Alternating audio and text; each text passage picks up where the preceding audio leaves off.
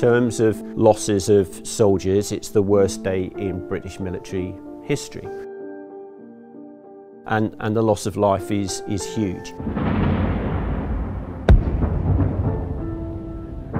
It's a story of development.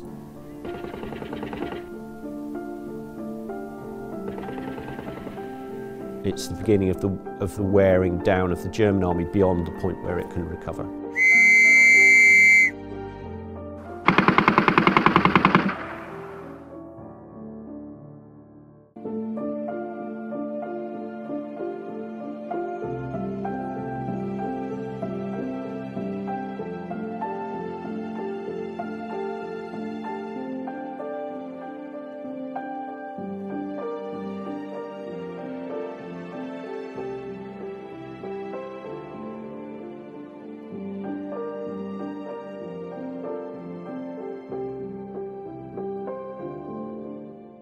My name is Dr. John Greenacre. I'm a part-time lecturer in history at the University of Suffolk. Outside of the university, I work as a battlefield tour guide and academic support for military continuing professional development. So I've spent a lot of my time on the battlefields, including on the Somme. I used to be in the army. I left the army in 2011, and that's about the time I started working at the university as an occasional lecturer, and then I moved up to become a part-time lecturer in 2017. When most people probably think about the Battle of the Somme, they're thinking about the first day of the Battle of the Somme. So the 1st of July 1916 was actually the Battle of Albert, part of the Battle of Albert. The Somme goes on for another 147 days into the middle of November after that, and is sort of split down into various phases that each have their own individual battle names. Quite a lot of them do. So you have the Battle of Bazentin Ridge, you have the Battle of Mametz Wood, you have the Battle of Pozières, and there are others. They'll come to me as we go on, and collectively they're known as the Battle of the Somme in 1916. But it tends to be that first day that people concentrate on, and if you go to the battlefield, a lot of what you can see there now and what has been set up for visitors revolves around the 1st of July 1916. And the reason being is clear, is because in terms of losses of soldiers, it's the worst day in British military history.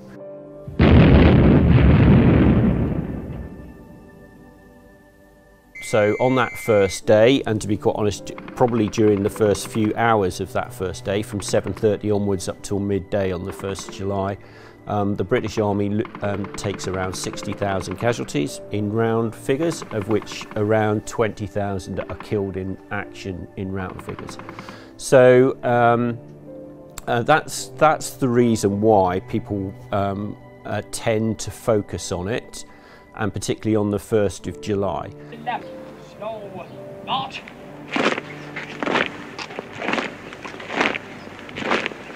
On an individual level and for the families involved, it's a tragedy, obviously, for some towns and communities that sustain a lot of losses because of the way the regiments and battalions are formed. It's a tragedy. It doesn't achieve its aims in most areas. And the loss of life is huge. And the story of the rest of the battle, in my opinion, is far more interesting, because it's a story of development from that point on, how the British Army begins to develop at that stage, how it begins to refine tactics, how new equipment begins to make a difference, all the way up until mid-November, when the weather really intervenes and the bulk of the large-scale fighting begins to grind to a halt. There is fighting that continues through the winter, and although traditionally the Battle of the Somme ends in mid-November, there is a case for saying that it continues through to February 1917. The British Army had to expand extremely quickly and to a very large extent at the beginning of the war. To take a significant part in the war, it was recognised very early on that it would need to expand very quickly. So that begins to happen at the end, from August 1914 really through to sort of the end of 1914. Millions of men volunteer to join the army. But it takes some time for those men to then be trained and equipped and be ready to fight a battle. But by the time you come to the Battle of the Somme and the beginning of July 1916, a lot of those men recruited in 1914 are now ready to take their part. Many of them the first time that they're going to go into battle. The first day of the Battle of Somme is a British and a French battle. They're fighting side by side. The British part of the front line that the battle's going to take place on is about 14 miles long. And taking part on the first day, there are going to be around about 140 British infantry battalions. So a battalion should be about 1,000 men. They aren't always up to strength. So a lot of those soldiers, about half of them on the first day, are from these new battalions that have been formed since the beginning of the war, full of men that less than 2 years ago were not soldiers and have no real experience of battle. And the commanders planning the battle are aware of this, and they know that these men are going to need as much assistance as they can possibly get. And so the assistance that is planned for them is, first of all, a very, or what's considered at the time, a very extended and heavy artillery bombardment.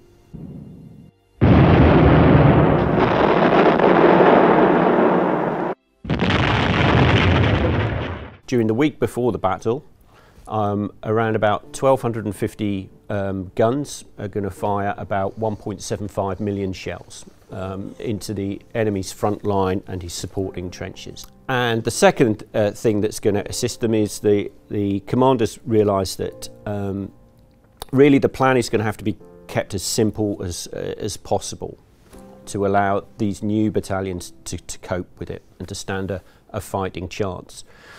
Because it's not just the soldiers, it's a lot of the officers as well who have no experience of battle. The whole front line is going to move at the same time at 7:30 in the morning. 7:30, when we think about it, is not the best time to attack because at that time of year the sun comes up at about 4 o'clock in the morning, 3:30. These men are all going to be waiting to go over the top and go into battle, or may even still be manoeuvring into position when the sun comes up. The Germans are going to have a chance to observe what's going on, and there's going to be a warning that this battle is taking place. The Germans have also been bombarded for a week beforehand, so they know that something's up. The artillery bombardment stops with about 2 minutes to go before 7:30, so that shells don't fall on the British troops as they advance. That 2 minutes is enough to give the Germans a warning that the attack is about to begin. Allows them to come out of their dugouts, find what's left of their trenches or find craters, set their machine guns back up. These heavy machine guns, they can fire over a mile and still do damage, and the countryside of the Somme is very rolling. The Germans are on the tops of the hills and ridges mostly, and so they can fire across fixed lines. They can see a long way, they can see the troops advancing in the daylight as it is by then.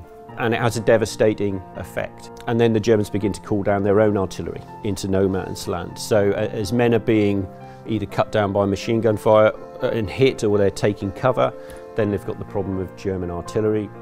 As the first men get up, they are told that they should move forward at a steady pace towards the German trenches, which again sounds crazy to us, but if we think about it a bit more deeply, these men are carrying quite a lot of weight for a start, all their normal equipment, their ammunition, grenades, but they're also carrying equipment to allow them to prepare the German trenches for defence when they get there. So they're carrying shovels, they're carrying empty sandbags, they're carrying metal pickets with them, so they're carrying quite a lot of equipment. So for a start, running, diving for cover, getting up again is a difficult thing to do.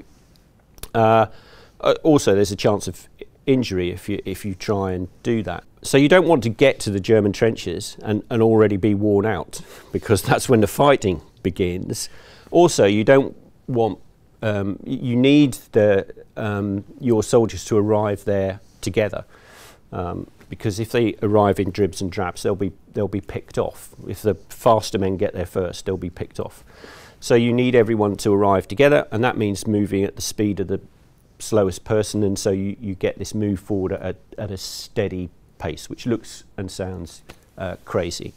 Really, the story is from the beginning of the day, where people are reasonably hopeful that this huge attack has been laid on, all this artillery, soldiers going into the battle for the first time, probably quite reasonably buoyant, reasonably confident, although with a bit of trepidation. By the end of the day, it's clear that along most of the front line, not all of it, but along most of the front line, that the attackers absolutely failed. No progress has been made at all, and these huge casualties have been sustained as well. Okay, so what we've got here in front of us is an array of copies of original documents, all of which pertain to the Battle of the Somme in 1916. Some are official, some are personal, and they span across British, French and German documents. And I just want to pick a few out that will help us to see the span of the Somme from the 1st of July 1916, certainly on through to mid-September 1916. And we can start really with the conception of the battle with this letter here, written by General Haig, the commander of the British Expeditionary Force in France and Belgium, and written back to the Chief of the Imperial Staff, essentially the military head of the army in London. Written on the 1st of June, and in it he talks about a meeting with French commanders down at Verdun, where the French were fighting an extremely large, protracted battle with the Germans, and the French felt that they couldn't hold at Verdun for much longer, and that they required a large battle somewhere else to draw Germans away from Verdun to relieve the pressure. And that's essentially the beginnings of the Battle of the Somme. So it's initially planned, and this is sometimes lost in the stories about the Somme from a British point of view. It was planned as a Franco-British battle at the point where the French and the British armies joined, were next to each other. So that was the original plan. It was due to take place at the end of June, was slightly delayed because of poor weather, essentially. But before the attack could take place, the Germans renewed their effort on Verdun, and a lot of the French troops that had originally been scheduled to fight on the Somme had to be taken away. So in fact had the opposite effect, had to be taken away to reinforce Verdun. And so the Battle of the Somme, when it does take place, has a greatly increased in proportional terms British effort than the French effort. But there is still a French part of the Battle of the Somme on the 1st of July 1916 at the south of the line, and that part of it tends to get glossed over and forgotten about. But that's what this letter shows. It shows the very beginnings of the Battle of the Somme. And then if we move to the 1st of July itself, we have an official report here from the 2nd Battalion, the Gordon Highlanders, an infantry regiment. So if you draw the shape of the Somme front line on the 1st of July before the battle, on a map, it looks a little bit like a hockey stick. And at the bottom of the hockey stick is where the Gordon Highlanders are, really on the curve of the hockey stick, where there's villages called Fricourt and Mermetz. And this letter mentions the village of Mermetz and the Gordons fighting there. It also mentions the battalions to the left and the right, and particularly on the left it mentions the 9th Battalion, the Devonshire Regiment. And we can still see traces of these battalions if you go onto the Somme today. And this report is really indicative of what we tend to think about when we think about the first day of the Battle of the Somme. It talks about men being held up by the barbed wire and casualties being taken through German machine gun fire and through artillery. And it tells us the numbers as well. And it's the numbers that really make for the grim reading on the 1st of July 1916. So at the beginning of the battle, the battalion strength here, it says 24 officers and 783 other ranks, so a little under strength for an infantry battalion. At the end of the day, 7 officers killed out of 24 and 119 other ranks killed out of 783, and wounded a further 9 officers and 285 other ranks. So all in all, casualties, killed and wounded, we're looking at more than 450 out of 800 in the original battalion. So huge casualty rate, 50% casualties, essentially during a few hours at the beginning of the battle, and that's certainly not by any means the highest casualty rate. Next to it is a little item that talks quite a lot about some of the issues, not just on the 1st of July 1916, but that hamper the British Army in particular, but also the German Army on the Somme, and that's communications.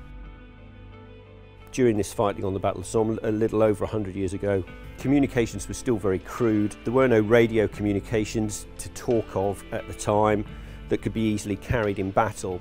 When you were sat in defence, as the Germans were, you didn't have such a big problem because you could put in fixed communications, you could put in cable and run telephones.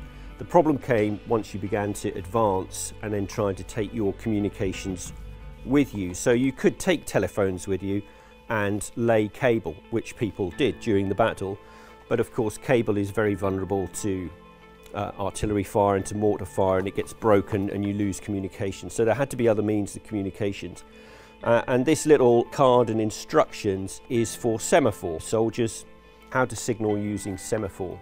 So communications is a problem on the 1st of July, and it's a problem that dogs, particularly the British Army, because it's trying to constantly advance throughout the war, although it does improve with technology as the war goes on. Next object that we will move on to is this sketch map here, drawn by a battalion of the East Surreys for their attack on the 1st of July 1916. So at the bottom it just sketches in very lightly their trench line, and then it shows the German trench lines that they're due to assault up the roads, the run up towards a village called Montauban, fighting uphill as usual towards the village and the road that runs along the ridge at Montauban. So this map is good at illustrating the fact that not everything was doom and gloom. It's very difficult to get over the fact of 20,000 dead and 60,000 casualties, but there was some success. And the reason why that success came down around the southern area of the Battle of the Somme is varied. There were some mines detonated there, some huge flamethrowers called Livens long gallery flame projectors were used. One of the main reasons is because those divisions fighting down in the south could call on the French artillery to assist them, and the French artillery was generally of a lot larger calibre and heavier than British artillery, and could disrupt the German defences to a much greater degree. So from there, if we move on from the 1st of July then, because this Battle of the Somme isn't all about the 1st of July, and we come on to these two documents here. And these documents are what's known as a war diary. Every battalion, every brigade, every division above them kept a war diary day by day throughout the time they were deployed during the war in France, Belgium, Gallipoli, Mesopotamia, wherever they were.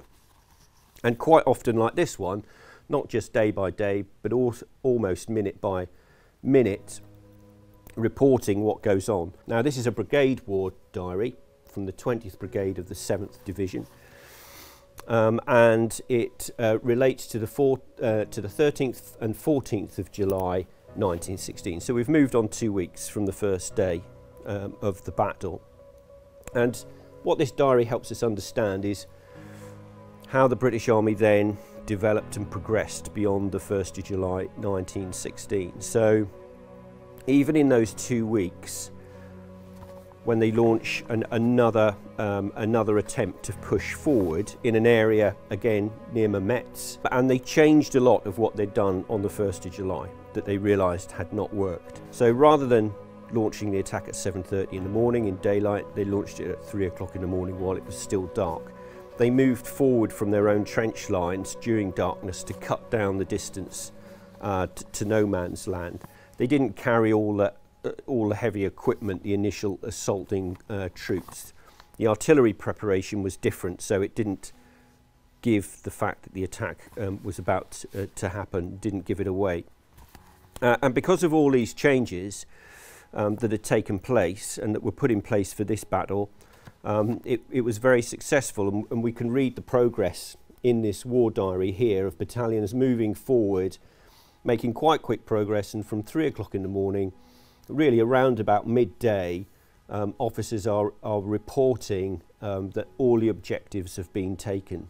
So although we see progress, things still aren't absolutely perfect. There's still progress to be made there in mid-July. Then we'll move on to a group of documents here that take us forward a little more. So another war diary and these two message sheets that sort of go together. So they all belong or relate to the 15th of September 1916. And another phase of the Battle of the Somme, which is called the Battle of Flers-Courcelette.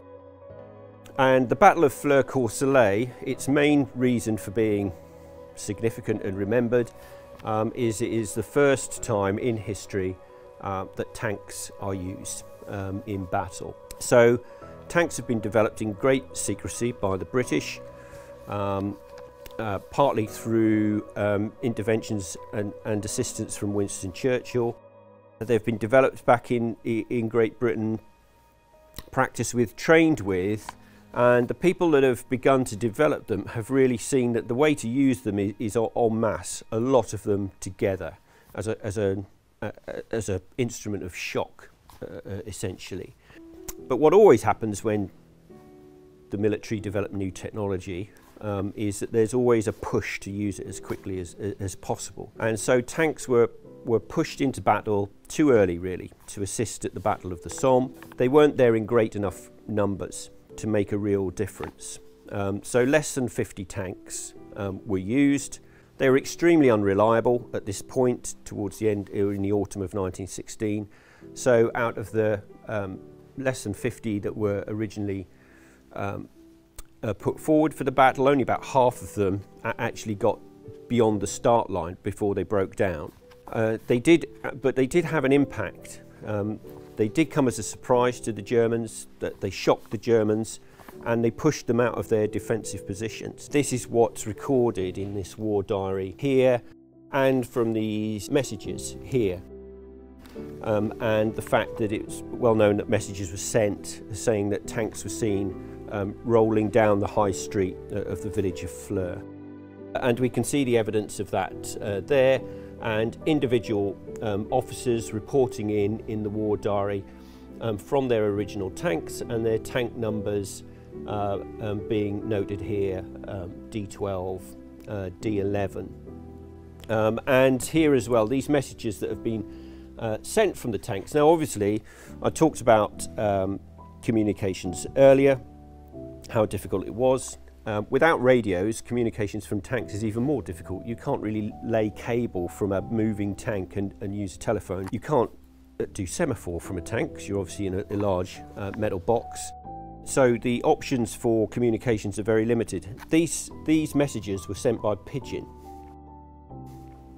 So pigeons were carried inside the tanks. Messages would be written out, folded down into small packages so that they could be attached to the pigeon. A little round cover was opened up on the tank and the pigeon was poked through it and off it flew. And it would fly back to general headquarters, hopefully, and make it there alive, at which point the messages could be read and progress could be judged. And these messages talk about tanks again, moving from Longueval to Flers, and being in Flers, and the tank being abandoned. Because tanks still at the time were very vulnerable. If they were hit by artillery fire, the metal on them was actually not that thick or protective. They would break down, they would get stuck in trenches and ditches. Operating them inside was extremely unpleasant. There was a crew of 8 inside a tank. The engines were inside, the exhausts were inside. They were hot, they were unpleasant. When the guns fired, the fumes from the guns firing came inside the tank. The hot cases ejected inside the tank. You couldn't see where you were going, it jolted around, you'd feel seasick in it. So they're extremely unpleasant things to operate. They're not particularly reliable at the time, but the main thing at the time is that the tactics to use them really haven't been developed, and that will take some time into 1917 before effective tactics between infantry and tanks are developed and they become a useful weapon of war rather than a novelty. So these documents here take us through to September, and beyond that, through this Battle of September, although the battle continues into October and into November, the gains after Flers-Courcelette are not so significant.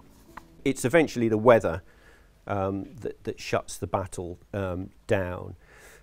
For some reasons that are obvious. It rains more, the ground becomes more muddy, becomes more difficult to move around, it becomes colder, troops don't operate so well in the cold, but less obvious reasons as well. Daylight gets shorter. It's very difficult to fight at night during the First World War, so you lose the amount of time you've actually got to conduct useful operations. And horses need feeding. All the armies run hugely on literal horsepower, and as the winter comes, the forage isn't there. Essentially you have to put your horses on rations to a certain extent, and if you're not feeding your horses fully, you can't expect them to do their full scope of work. So all these factors really mean that throughout the First World War, fighting more or less stops in a large organised fashion when you get to about November, and then generally starts again somewhere around April. And that's what happens on the Battle of the Somme. There are cases, there is a case which is being looked at the moment for perhaps pushing the Battle of the Somme on into January, and some of the minor actions that happen beyond November into December, into January and possibly into February. But the official date for the end of the Somme is the 14th of November 1916. So I think that's where we will we'll leave this interesting collection of documents that can tell us so much about the Battle of the Somme. Going back to my first point, I guess the reason why it tends to get remembered is because of that first day of the Somme on the 1st of July 1916, the heavy casualties, the worst day for the British Army in terms of casualties. So, you know, in terms of remembering that is a significant reason for remembering that day and the beginning of the Battle of the Somme. If you look at the outcomes in terms of gaining ground, taking enemy territory, not a huge amount is gained really. When you look at a map, it doesn't look significant. There's no breakthrough. And in fact, the line that was drawn for soldiers to get to on the 1st of July, in some places that line still hasn't been reached by the middle of November. So in those terms, but what's important is the amount of damage done to the German army during the Battle of the Somme. And the Battle of the Somme is the beginning of that. It's the beginning of the wearing down of the German army beyond the point where it can recover. So that's why it's significant in terms of the outcome of the First World War.